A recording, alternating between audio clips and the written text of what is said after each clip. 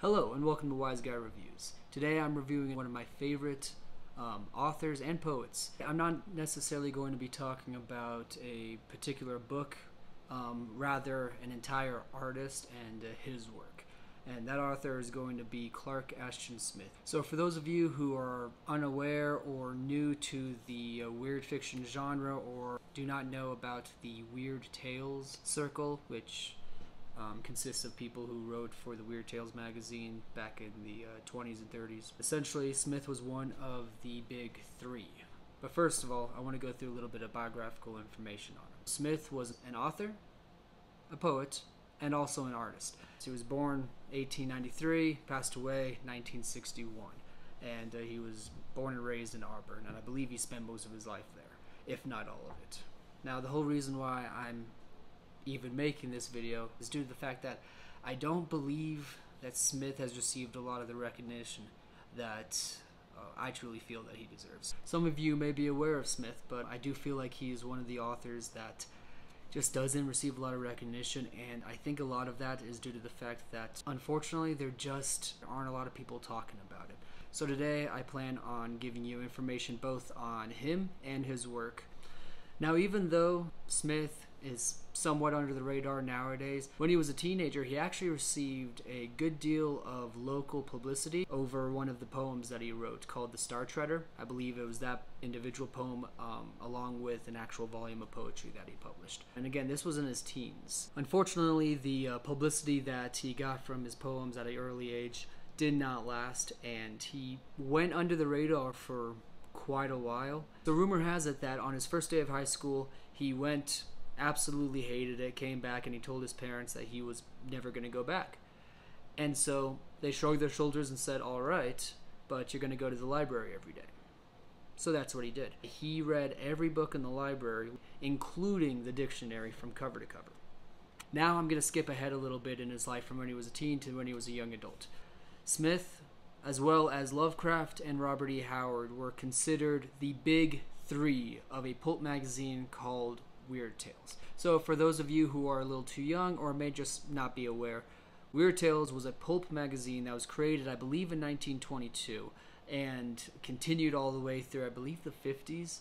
However, it was most popular during the 20s and 30s, and that was the time where H.P. Lovecraft, Robert E. Howard, and of course Klarkash-Ton Smith were all writing for this magazine. So obviously all three of these writers were highly skilled and today are recognized for their contributions to weird fiction as well as fantasy, and also their unique writing styles. Lovecraft is largely remembered due to his grotesque creatures that he created, as well as the cosmic horror that he included in a lot of his stories. The Call of Cthulhu, Dagon, and The Color Out of Space are all really good examples of this. While Howard, on the other hand, focused more on creating these heroic characters and these grand adventures in which they would go on. You have Conan the Cimmerian, you have Kull, you have Solomon Kane. These are characters that are still well known and prevalent today. Now, Smith's specialty, I would argue, was his ability to create worlds rich with atmosphere and vivid imagery. Now granted, Lovecraft and Howard were both capable of this as well. However, I do believe that Smith is a true master of his craft, and his craft is not only writing a story, but creating a world that one can get truly lost in. At least that's my opinion anyways. And even when all the authors were alive and writing at the same time, there was no ill will between any of them. All of them were in fact good friends, and they shared correspondence with each other regularly.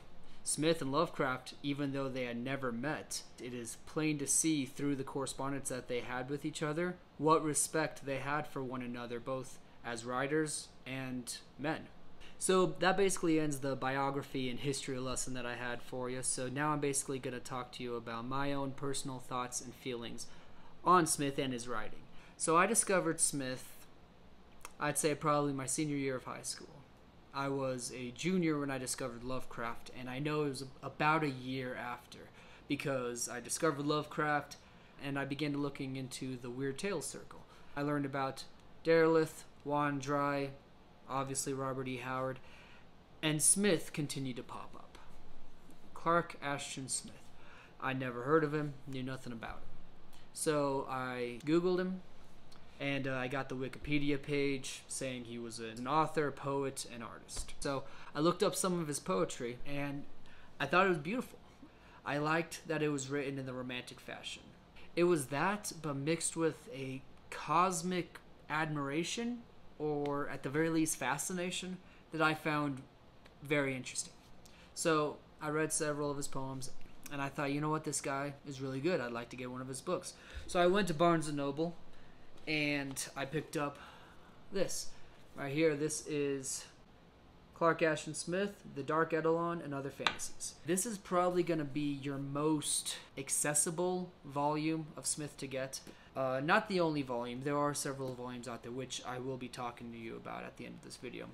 So for those of you who don't know anything about this book, essentially it contains some of his short stories, prose poetry, and poetry.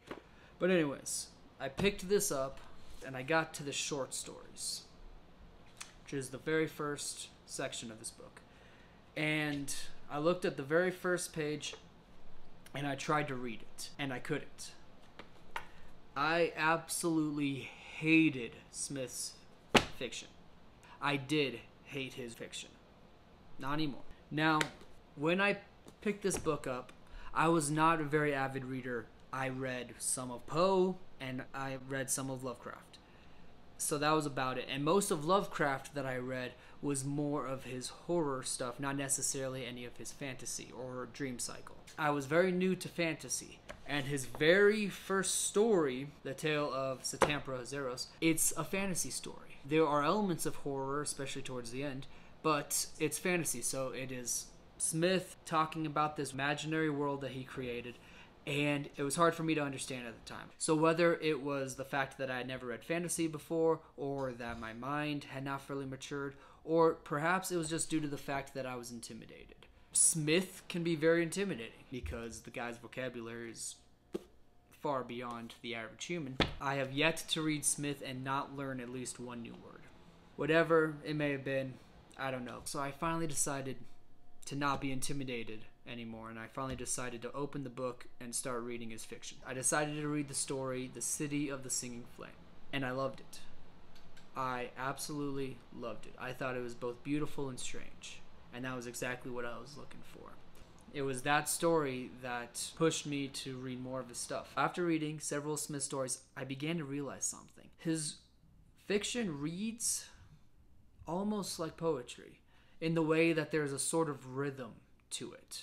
And I believe that's at least partially due to the fact that he was writing poetry long before he wrote fiction. He was writing poetry ever since he was a young child, and until the day he died.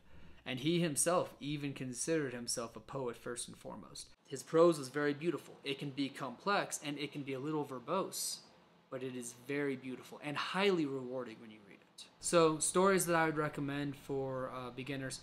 The City of the Singing Flame is amazing and a great place to start. Also, it has a sequel, Beyond the Singing Flame, which I also highly recommend. There's also The Devotee of Evil, which is very Lovecraftian. And finally, there's going to be The Tale of Zeros, and I highly recommend this one if you're just really wanting to become engrossed in one of Smith's worlds.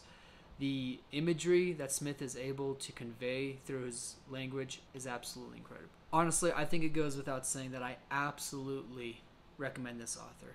Smith is a true master of his craft. While his work might be a little challenging for people who've never read him before, once you actually get into his work, it is highly rewarding. So other than the Penguin Classics edition, you do have a few others. There's another one called the Klarkash-Ton Cycle. This is going to be a collection of his Cthulhu mythos stories. So if you're very interested in his contributions to the Cthulhu mythos, you can check that book out. There is also a 6-volume set if you are wanting all of this stuff, as far as collected fantasies and his miscellaneous fiction. I will also be putting a picture of that right up here. This is a picture of my personal set. So the first 5 in this collection are his collected fantasies, which I believe has over 130 stories. I think it's 133. And in there you have a couple prose poems. You also have several alternate endings to several of his stories. So if you're really wanting to get as much Smith as you can,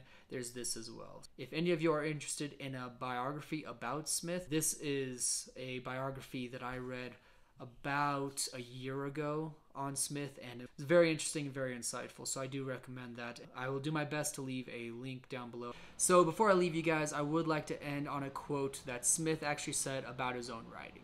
And it reads, "My own conscious ideal has been to delude the reader into accepting an impossibility, or series of impossibilities, by means of a sort of verbal black magic, in the achievement of which I make use of prose rhythm, metaphor, simile, tone color, counterpoint, and other stylistic resources like a sort of incantation." I'd say that's pretty accurate. But hey, give him a read yourself. See if there's any magic there. Thank you very much for watching. Till next time.